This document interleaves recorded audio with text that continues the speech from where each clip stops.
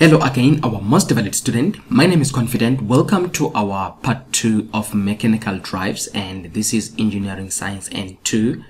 And I've already looked at part 1 where I did a past paper, and I will encourage you to go through that paper so that you can understand this lesson. Also, if this is your first time coming in contact with this channel, I will encourage you to subscribe to our channel as well as ensure that the notification bell is turned on so that you are notified every time there are new videos that we're posting. And then what happens is whenever we post a video, YouTube is going to send you a notification that there is a new video from the 24-minute lessons. And also guys, I will encourage you to share this channel with your friends and colleagues so that they can also benefit. Remember, sharing is caring. Now, to go straight to the question, let us look at a few things before the question, just a few reviews. That is always important, especially when you come to the section of mechanical drives. I will encourage you, number one, to take note of your data or your information sheet, and these values you need to familiarize yourself with. Now, values such as the density of water, let me just underline them, are most important, especially in such sections. Whenever you're dealing with pressure, as well as, let me see, gravitational acceleration is also an important value, which is 9,8. You might need it. Atmospheric pressure, this is also important, you will need that. And anything that they want, usually they give information on this, but I will revert back to it whenever we need that. And the other important information that you need to know is your formula sheet. It is very, very, very important. You need to familiarize yourself with the formulas that involve mechanical drives. But I'm going to come back to this section whenever we need the formulas. But as I said, those two documents, the information sheet as well as your data, are very, very important for whenever you're answering the questions on mechanical drives. Now let us look at the second question here that deals with mechanical drives. As we said, it is question number 5 in your engineering science N2. So I took this as one of the previous papers. Some students always wonder, what does this funny science usually mean in a paper? Well, I think it's mainly for marking the paper as the authentic paper for that particular exam. So as you can see it here, it shows that it is one of the previous papers that was written. Now let us look at question 5.1. In this case, says give 2 advantages of chain drives. So we're talking about chain drives here over belt drives, and you need to have gone through this. It is very important for you to know such theory, because these questions are questions that can give you good marks. Now, whenever we talk about chain drives, the reason why they designed chain drives after the belt drives, remember at the beginning they had belt drives, but now they had some weakness which made them to come up with some chain drives, and the major weakness was slip. So that is coming out of the pulleys for it to slip. So it says give 2 advantages of chain drives. Now the advantage of the chain drive is what was solving the disadvantage of the belt drive. So in the belt drives you find that there was slip, but what about in the chain drives? There is no slip. So the answer that we need is the one for the chain drive, not for the belt drive. So the advantage of the chain drive is that, number 1, they do not have slip, so no slip. Number 2 is because they need, in a way, they last longer. You can say they are durable. You can say they last longer. Anything that shows that in a way they take a longer time to wear off. But now if they ask the opposite question to say what is the disadvantages of belt drives, you're going to say the opposite, to say they are not durable, the opposite of that. So that is what I want you to just take note of. These questions are more common, and it is very important for you to master some of this theory. But let us move on to the next question, and that is question number 5.2. Now 5.2, this was 2 marks, that is 5.1. Let us look at 5.2. Now 5.2 then is a question, says a flat belt drive has an effective tension force of 350 newtons. The belt has a linear velocity of 15 meters per second. The driver pulley has a diameter of 100 millimeters, and the driven pulley has a diameter of 500 millimeters with a slack side force of 210 newtons. So they just gave us a bit of information. So your duty now is to convert this information into some form of a sketch. Now if I do that, let me say because my page is too long, let me come up with a new page in this case, and then try to convert whatever they gave us into some diagram sketch. So what they are saying here, they said a flat belt drive. So this is a belt drive, and I just want to sketch that so that it can make some sense to you guys.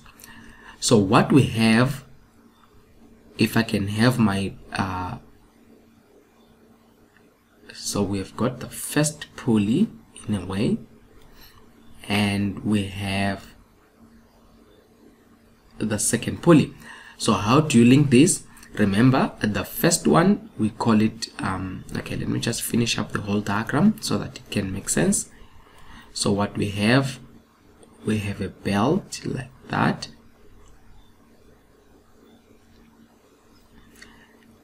and you just need to be more accurate on your side. It's just a rough sketch, and then from there you have a straight side. So now we call this side the slack side, and we call this side the tight side. Alright, just a few info there. Now the tight side, we refer it as T1, so this is our T1, and then the slack side we refer it as T2, which is the slack. And a few things also you need to define that, which is our D1, which is diameter 1, and that is our D2, which means it's diameter for the pulley number 2. And then how do we go about the driver and the driven? The smaller one is the one doing the which is the driver, and the bigger one is the one which is driven. This is the information that you definitely need to put across so that you can be able to know what they are referring to in this statement. It says a flat belt drive has an effective tension force of 350 newtons. So let's leave that information for now. But now it moves on to say the belt has a linear velocity. That's the first information we must put in there. The linear velocity of 15 meters per second. So how do you go about? If this is the direction of rotation so this is how the belt is moving. So if they say linear velocity, you are looking at a straight line like this. This is the linear velocity. So if it is going that direction, it is also going this direction. So we're talking about linear velocity, which is v in this case. They are saying the linear velocity is equal to 15 meters per second. Okay, so that is the information we're given. I'm just populating the information on the diagram. And then moving on, it says the driver pulley has a diameter. Look at the statement, the driver. So we are looking in this case at the driver pulley. It has a diameter of 100 millimeters. So if you come back to the diagram, this is our driver pulley, and this driver pulley has a diameter of 100 millimeters. So you need to convert the 100 millimeters into meters. Now sometimes students get confused on how to convert. Now milli means divide by 1,000. That's what it means. And then if you are having nano, okay, let's start from milli. Actually, you get micro. Just to put it properly, milli means multiply. If I can say, milli means multiply by 10 to the power negative 3. And then if they say micrometers, it means multiply by 10 to the power negative 6. If they say nanometers, it means multiply by 10 to the power negative 9. Now coming back to the positive side, if they say kilometers, kilo means multiply by 10 to the power 3. And then if they say megameters, means multiply by 10 to the power 6. So you must know what these milli, micro, so here if they say 100 millimeters, now when you say milli, as I said, you multiply by 10 to the power negative 3. So you are saying 100 times 10 to the power negative 3, which is same as saying 100 divided by 1000. So this is like you're saying 100 over 1000. But you can use your calculator just to simplify that to say what is 100 times 10 to the power negative 3. You're going to get 1 over 10, which is 0,1, which is same as 100 divided by 1000. You see, you get same answer. So what we have now, we are saying the driver D1 here is equal to 0,1 meters. And then they are saying the next one, the driver pulley, that was 100 meters, and it says the driven pulley. Now we're looking at the driven pulley has a diameter of 500 millimeters. It's the same thing. You divide 500 by 1000.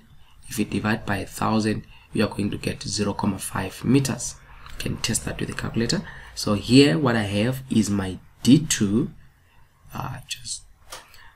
So my D2 is equal to 500 millimeters, which is 0,5 meters. Remember, you need to work in SI units, which is meters. That's why your velocity is in meters per second.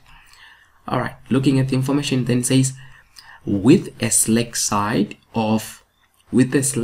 force of 210 newtons. So now they're talking about force. In this case, the moment they say force, you must remember when we're dealing with belt, we're talking about tension. And that tension is T. And then they say slack side. And if you go to the diagram, we mentioned there is the slack side and the tight side. Now the slack side there, they told us, is equal to, which is our T2 slack side force. And they're saying the slack side is 210. So what they're saying is T2 is equal to 210 newtons. That is the slack side. So when they're talking about force, they are talking about tension in that case. So we are not told about T1. They haven't given us anything there.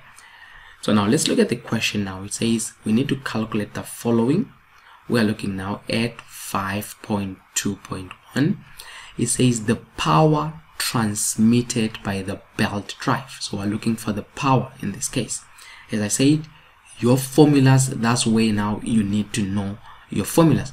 So if we go to our formula sheet and we look at the formula that connects power and the information given, you can see that this is the formula that connects power. Then it says power is Fe times V, where Fe is the effective force.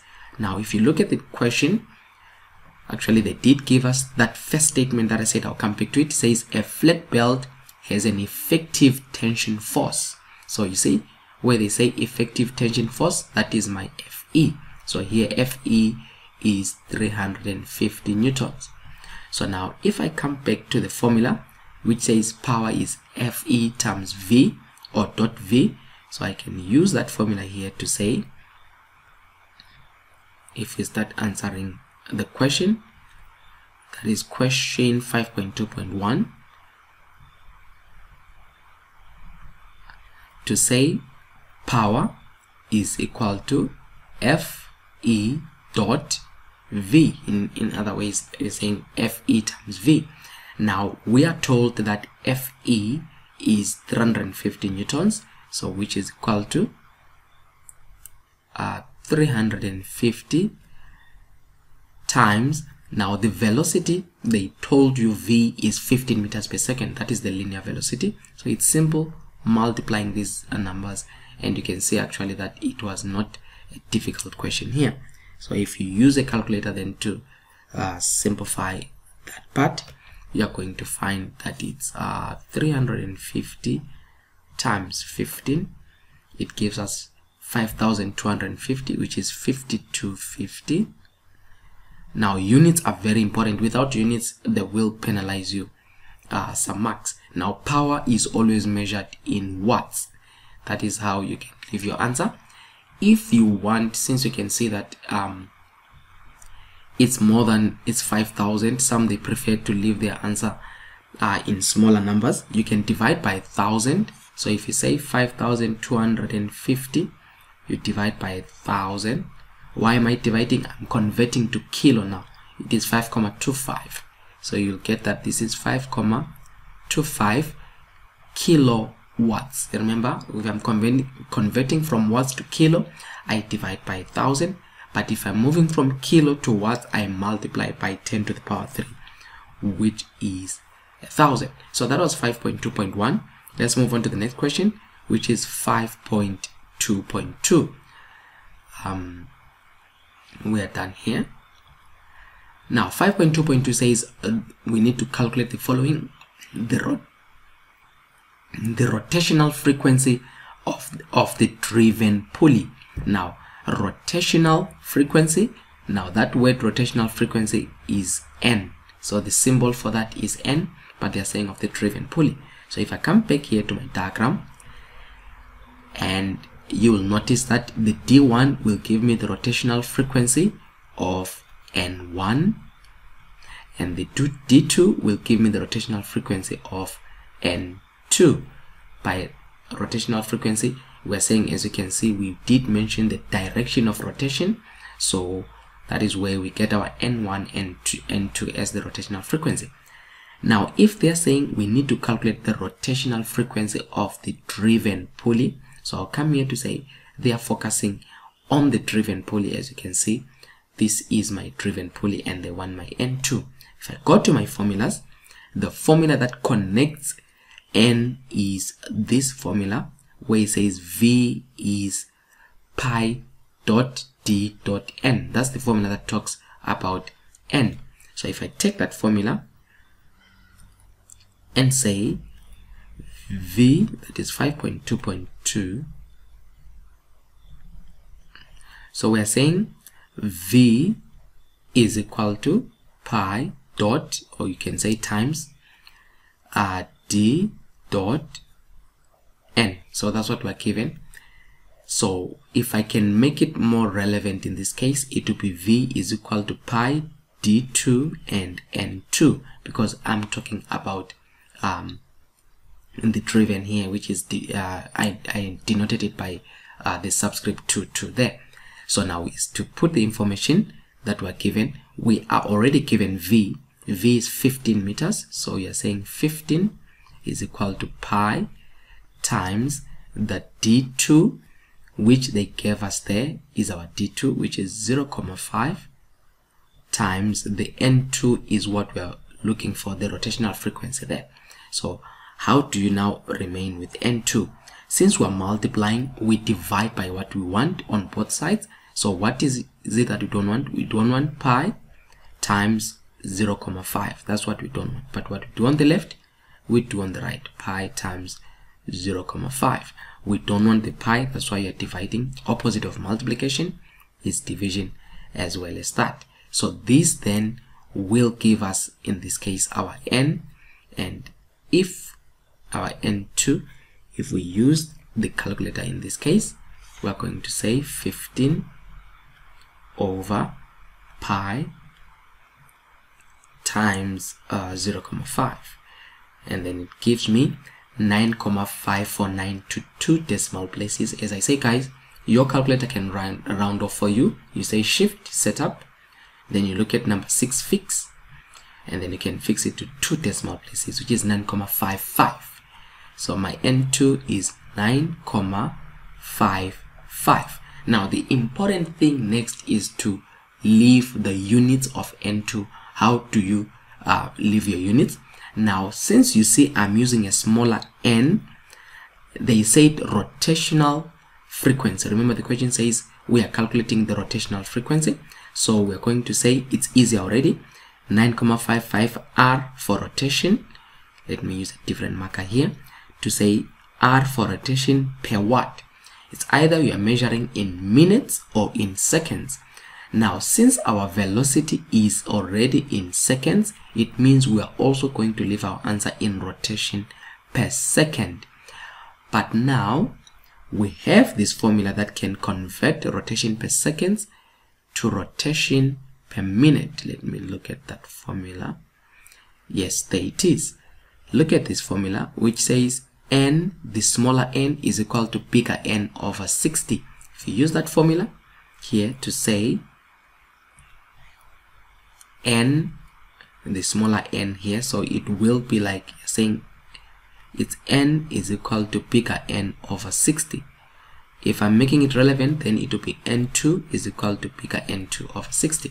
So we know our n, the smaller n2, which is 9,55, is equal to the bigger n over 60. And you know what to do to get rid of this 60 is dividing, you multiply. See, that's how you get rid of the 60. But what you do on the left, you must also do on the right. So in instance, when you're converting from rotation per seconds to rotation per minute, you are multiplying by 60. So if we take that and say 9,55 times 60 is equal to 573. So we have got rotation per minute. Now this becomes then our N2. So you can leave your answer two ways to say N2 is equal to 573 rotation per minute. That is the way if you want to leave it in rotation per minute, or the one that I will prefer in this instance is this one, which is 9,55 rotation per seconds, because I don't need to convert that. Sometimes the question will instruct you to leave it in rotation per seconds or in rotation per minute. Then it is up to you. Now let us move on to the next question. 5.2.3. it talks about 5.2.3 says calculate the following: the rotational frequency of the driver pulley. So now we're looking at the driver pulley. It's a similar question, but now it is focusing on the driver pulley. So we are looking at the driver, but the information doesn't change. In this case, we are looking at 5.2.3. rotational frequency, same formula. V is equal to pi dot d dot n. But now since we're looking at the driver, we are using the subscript 1. The velocity does not change. It maintained at 15 because its linear velocity is equal to pi times our d1. They told us it's 0,1. Remember the information. Times, now they want n1. You also do the same. Divide by pi times 0,1. Divide by pi times 0,1. What you don't want when it's multiplying, you just divide. And then with that, it is going to give us, in this case, our n1. So our n1 is equal to, because I'm left now with my n1, that's why I can write it to say n1. You do the same. You are dividing, in this case, if I say 15 divided by pi times 0,1, it gives me 47,746. Remember, your calculator can round off for you by saying shift setup 6 and 2 decimal place, which is 47,75. Now remember the units again. I said you are measuring, since your velocity already is in seconds, is rotation, since it's rotational frequency, but now we are measuring in seconds. If you want to convert it to rotation per minute, that's when you use the bigger n. So whenever you're using the bigger n, you're measuring now in minutes. So you multiply that 47,75, like as I said, you multiply by 60 as we did previously, which is 2,865. But remember, the units are changing now to rotation per minute. It's up to you how you want to leave it, but it was not necessary to convert that. But I'm just showing you, sometimes some questions will want you to leave it in minutes instead of seconds. Now that is the part, but I just want to show you something again. On 5.2.3, you have an option of doing it like this. This question can be done in two ways. Let me just do this to say, remember we said our V is equal to pi dn. That's our V. Now if you check carefully, we used the same formula here, that was V, 15 was used, and we used the same formula here, 15 was used. So in essence, it means this side is equal to that side. So what you're saying is, since 15 was used, you can say pi times d1 times n1 is equal to pi times d2 times n2. That's how you can convert that. I mean, it's the same linear velocity, then it helps you to find whether you want n1 or d1. So we're looking at this case for n1. So remember, what we don't want when it's multiplying, you divide by pi times d1 on both sides, pi times d1. So when you do that, divide by pi, then you are left with n1. The pi will also cancel out. Then we are saying d2, which we know our diameter to it was 0,5, and we use that 0,5 times n2, the smaller one. Remember, I'm working with smaller n2, which is 9,55. We calculated that, over d1. Now the smaller d1 was 0,1 in that case. So you can use that formula also, it should give us the same answer. So if you look at n1 in this case using the alternative method, it's 0,5 times 9,55, and this is over 0,1. If you press ST, it's 47,75. Remember, it's a rotation per second, and if you look at this answer and you look at what we got previously, you can see that it's actually the same answer that we're getting. So in a way, sometimes some information that they can give you, they will give you information such that you are not able to use the first formula, so you need to then rely on the kind of this formula that I just used. It's up to you guys, but that's what I wanted to show you. So that was that. You get 6 marks. It's a good 6 marks. Now let us move on to question 5.3. Question 5.3 says a crane has an effort of 9 kilonewtons. It lifts a load of 15 kilonewtons with an effort distance of 2,4 meters and a load distance of 750 millimeters. Few things here, such things as kilonewtons, meters, and millimeters. You need to know how to maintain the units. Now, if they say kilo, as I said, the word kilo means multiply by 10 to the power 3. And then we said mega means multiply by 10 to the power 6. So kilo multiply by 10 to the power 3. But what about milli? Millimeters means multiply by 10 to the power negative 3. See the difference there? If it's kilo, you multiply by 10 to the power 3 because kilo is a bigger number, but milli means multiply by 10 to the power negative 3. So that is how you convert millimeters to meters. You must know the SI units. So they've given us this information. They're saying a crane has an effort of that. It lifts a load of that with an effort distance of that and a load distance of that. Calculate the following, the mechanical advantage in that. Let's put this information together. If I can erase here also, just to put this information also together, to say they gave us an effort. So if I write here and say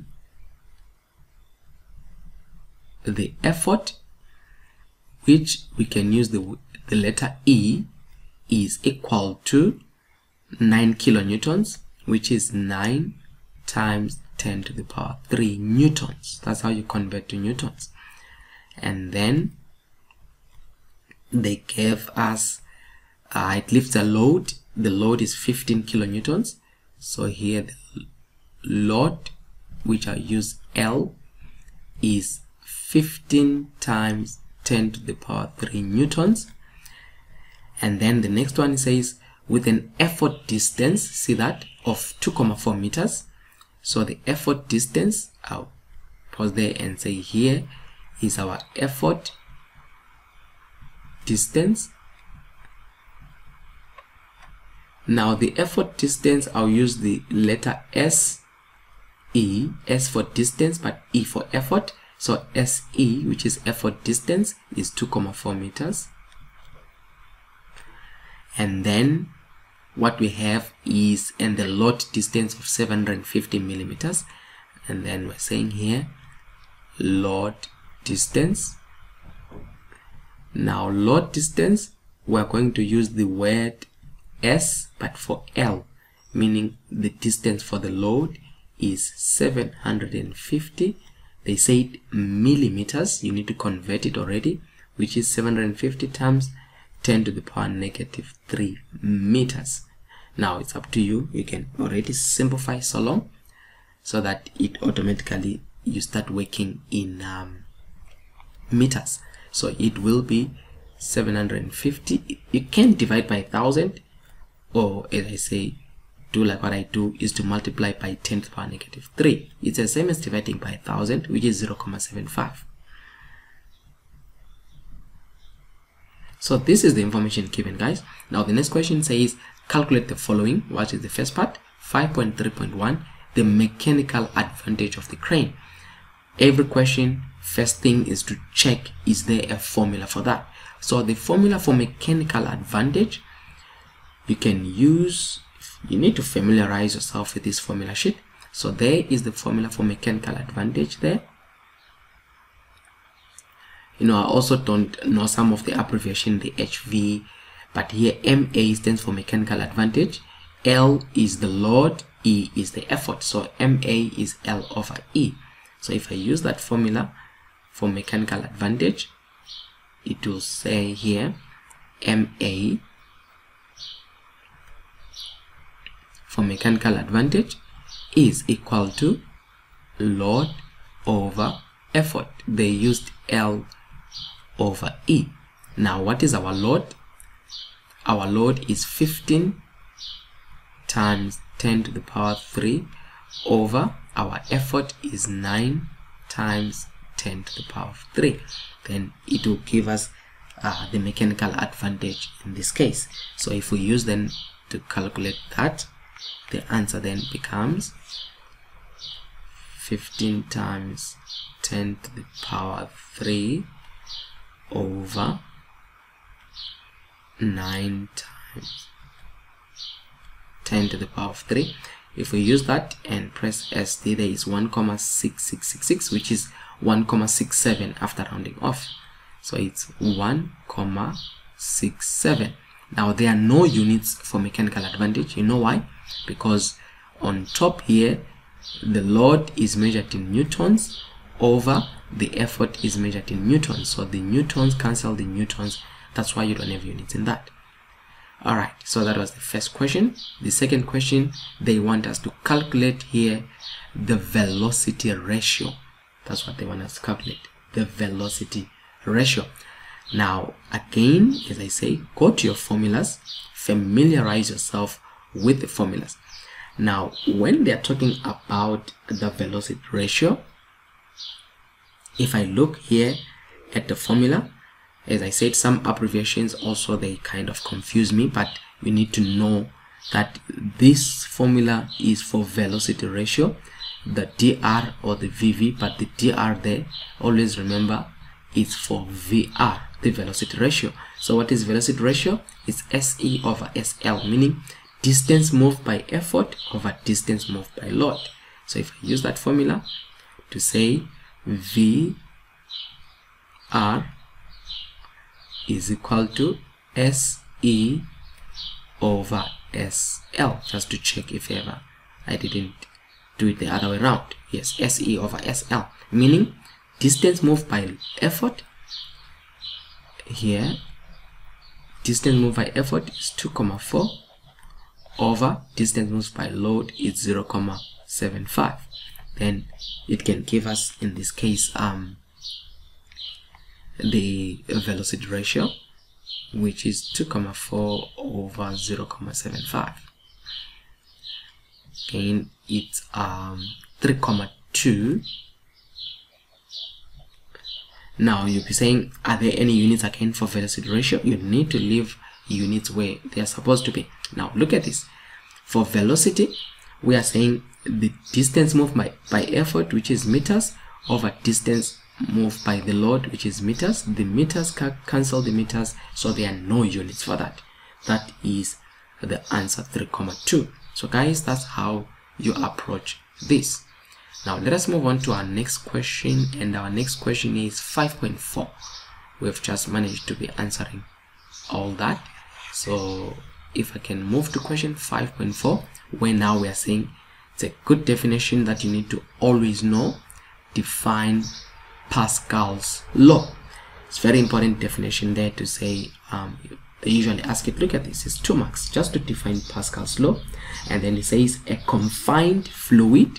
If you are using the definition, it says a confined fluid transmits externally applied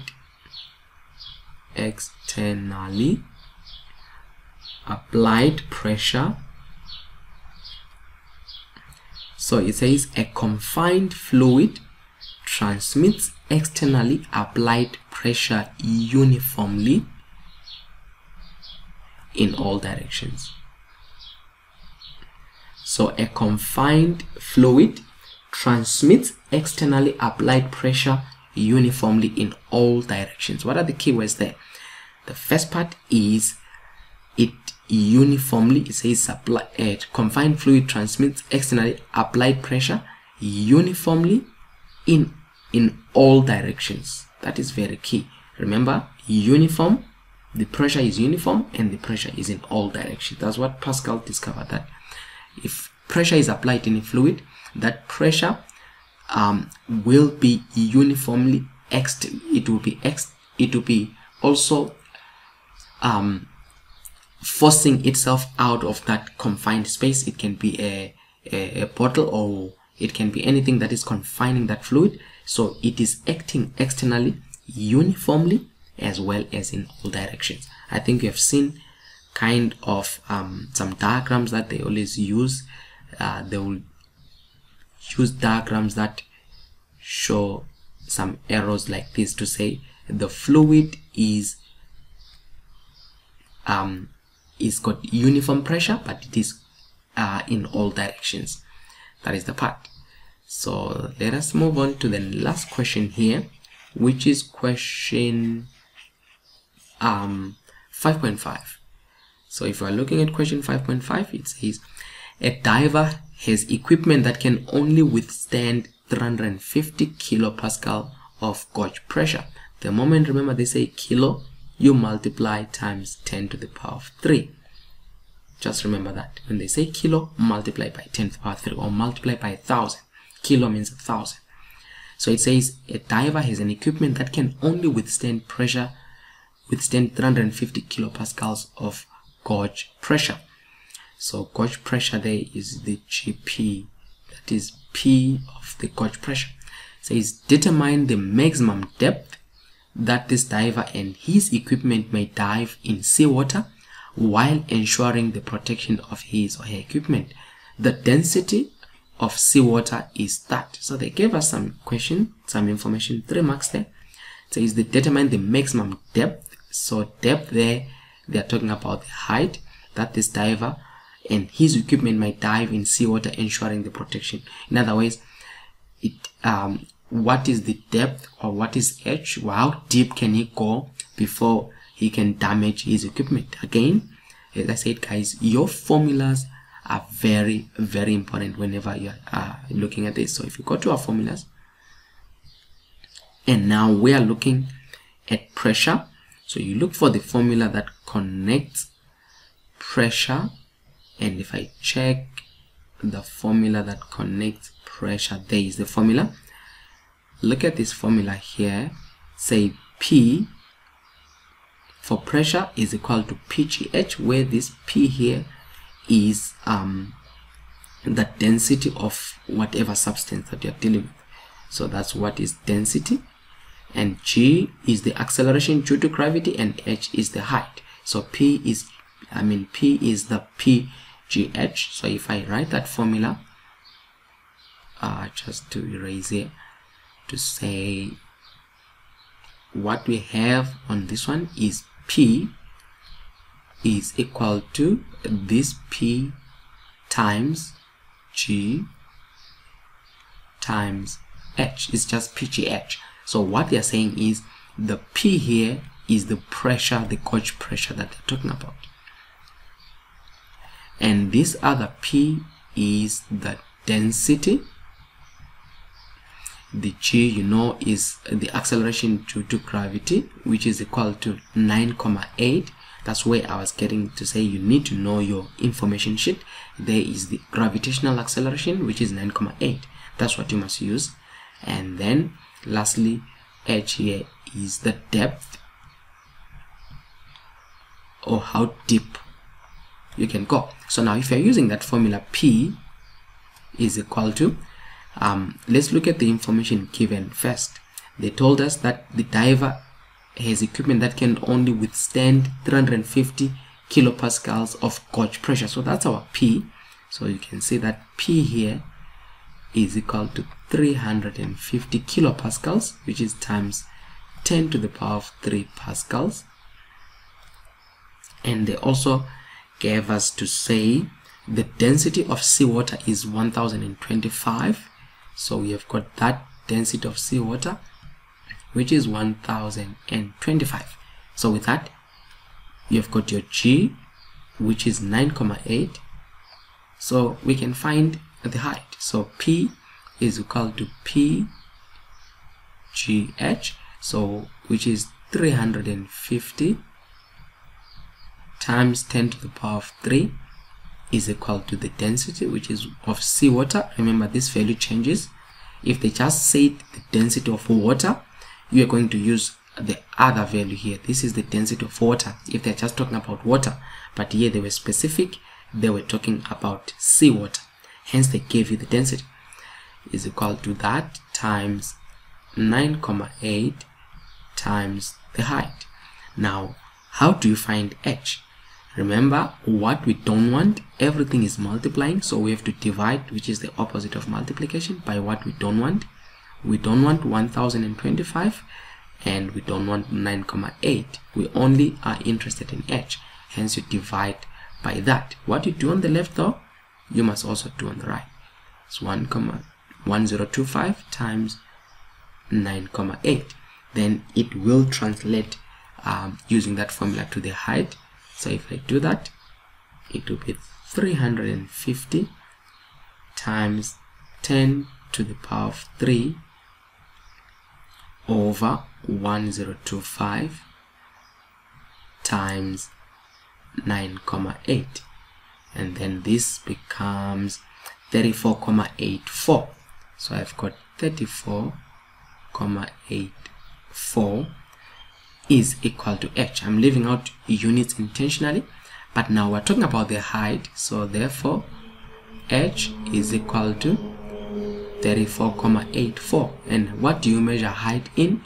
You measure height in meters. Distance, remember, is measured in meters, so that is that. So the diver can go as deep as 34,84 meters under sea level before his equipment can be in danger of exploding or his equipment can be damaged. So that is that. So that was the question here.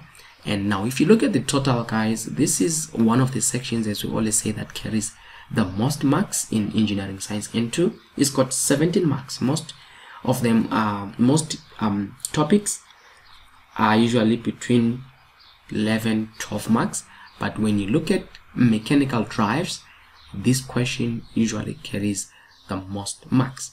So we have come to the end of our session, guys. As I said, I'll do another lesson, even up to 4 lessons on mechanical drives. I'll see if time allows, so that you can get as much information as possible, because the more you revise on this section, the better are the chances of you getting good marks on your final. But again, remember, this question is dependent on understanding in full your formulas.